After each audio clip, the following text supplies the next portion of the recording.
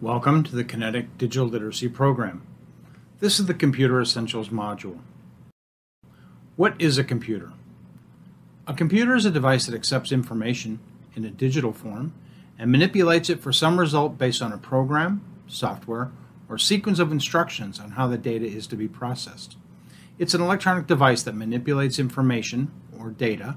It has the ability to store, retrieve, and process data.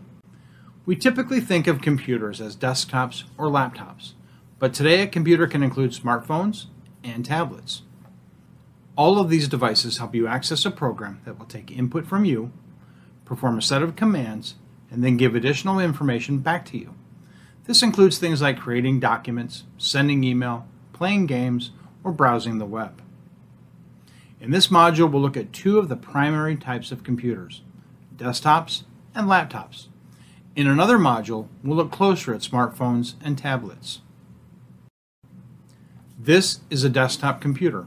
It's called that because it is large and sits on or next to your desktop.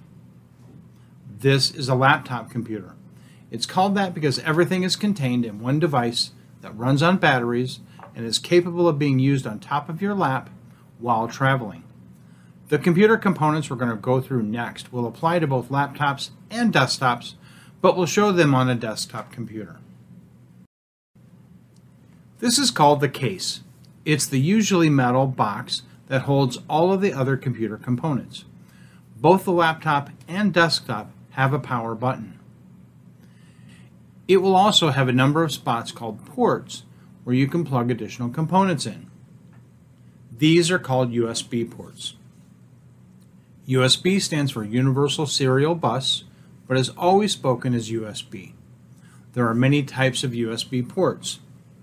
This is the most common USB port. It's technically a USB-A port, but we typically just refer to this as a USB port. If it's blue, then it's a USB 3.0 port, which just means it can transfer data much faster and is typically used for external storage devices that we'll talk about in a few minutes. This is a USB-C port. It is the most modern port, and it's capable of very high-speed data transfer and can actually be used for other things like power and monitors. This is quickly becoming the standard port in connectivity and is used by desktops, laptops, smartphones, and tablets. This is called a mini port. It's usually used for audio connections, like headphones and microphones. For most modern desktop computers, there will be connections in front and back. Front connections are usually for speakers or headphones. One big advantage of desktop computers is the ability to add additional components, as it can be upgraded or modified easily. Laptop computers typically cannot be updated except with external devices plugged into the USB port. Let's look inside the computer and talk about some of the main features of a computer: the central processing unit, or CPU, read-only memory, or ROM, and random access memory, or RAM. Inside every computer is a central processing unit, or CPU. The CPU is the engine inside the computer that makes everything work. All programs and operating systems like Windows are run by the CPU. The faster the CPU, like the larger the engine, the more applications the computer can run at the same time. Faster CPUs allow the computer to be used for larger, more intense graphics, large spreadsheets, and games. The ROM chip is used to store information that cannot be overwritten or deleted. This is where the information lives that lets the computer start up and test all of its functions, called a power-on self-test. The operating system, drivers that help it to understand how to work with things like your printer. It is not changeable. RAM memory stands for random access memory, and unlike the ROM chip, RAM memory is changeable to faster memory and more memory. This is the area that stores everything you're currently working on, including the operating system like Windows, applications like Excel, Photoshop, Google Chrome, and pictures, videos, and games that you're playing. All of these are stored on the hard drive. Up next, we'll talk about that, and then pushed into RAM when you've loaded them. This makes them run very fast. Also inside of every computer is a storage device called a hard drive. The hard drive stores programs and files so that they can be accessed again later. For many computers, the hard drive can be upgraded or additional storage can be added by plugging in an external hard drive to a USB port. The desktop computer has multiple slots that are used to hold things like graphics cards, like this one here. This graphic card has multiple monitor connections that will allow you to connect multiple monitors of various sizes and quality. On a laptop, this graphics port will be built into the side or back of the laptop. These are the two most popular monitor connections, HDMI and DisplayPort.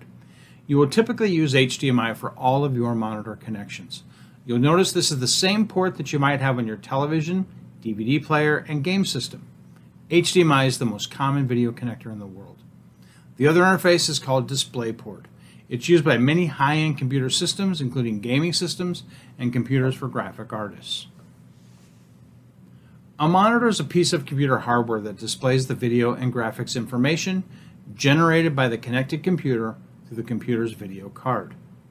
Monitors are similar to televisions, but usually display information at a much higher resolution. Also, unlike televisions, monitors typically sit on a desk rather than being mounted on a wall. A monitor is sometimes referred to as a screen, display, video display terminal, video display unit, or video screen. We will use these USB ports to connect our normal input devices, including keyboards and mice.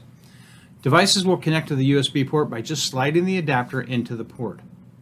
Special note, the USB connector will only fit one way. It can often be very frustrating to find the correct way to insert it, but be patient. Insert carefully. If it doesn't fit the first direction, flip it over and insert it again. The most common items we will connect will be your keyboard and mouse, and let's look at those items in more detail. This is a standard personal computer keyboard. We're showing a Windows-based keyboard here. A keyboard for Macintosh is very similar, with a few small differences. We'll talk about those in the Macintosh section. The layout of this keyboard is called a QWERTY layout due to the way the letters Q, W, E, R, T, Y are in order. This has been the standard layout for computers and typewriters since 1874. You will want to be comfortable in typing on a keyboard. The best practice is to put your hands on what is called the home row. This puts your left pointer finger on the F key and the right pointer finger on the J key, with each remaining finger on the keys directly to the left or right. Practicing using the computer in this way will help you become a more natural typist and make working on the computer more enjoyable. In addition to the standard character keys, there are additional keys that you'll want to know. These are called function keys. They are pre-programmed by the computer operating system and then will automatically change based on the application that you're using. For instance, pressing the F5 key will bring up the search function in Microsoft Word, but the go to function in Microsoft Excel. The backspace key.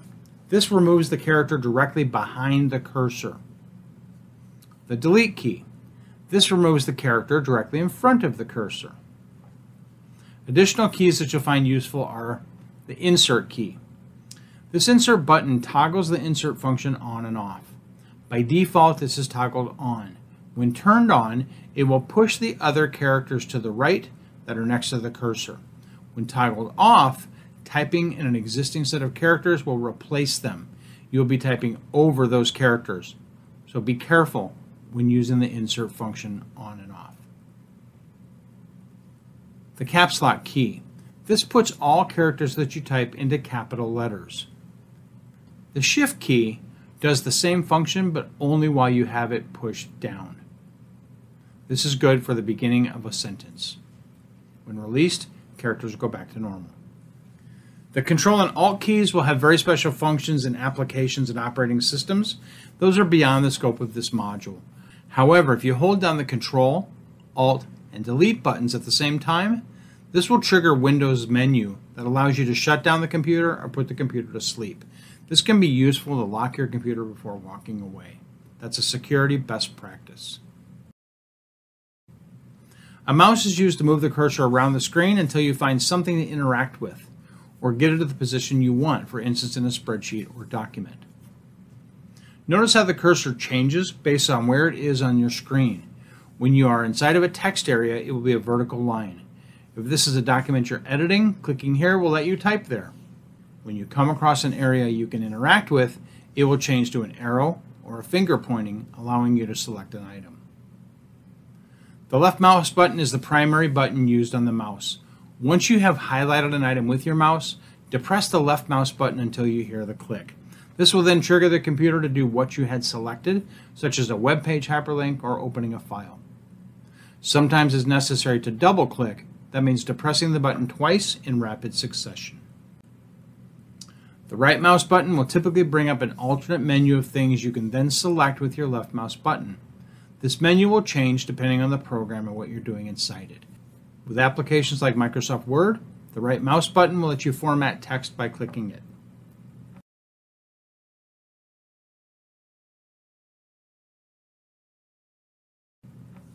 Most modern mice also contain a back button. This is like a previous channel button on your television remote. It will take you back to where you were previously. On a web page, it will return you to the previous page. In Windows Explorer, it will take you back to the last viewed screen. To access the internet, you'll need to connect to a network. This will be done in one of two ways, either through an Ethernet wired connection or through a Wi-Fi wireless connection. This is an Ethernet port.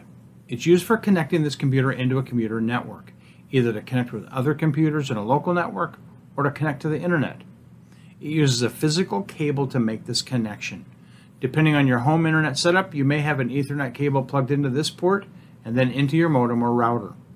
We'll discuss modems and routers in more detail in the Networking Essentials module, and also in the Windows and Mac Essentials modules. Now that we know our way around the computer, we're actually going to start to use it. First, you would power on the computer by pressing the power button.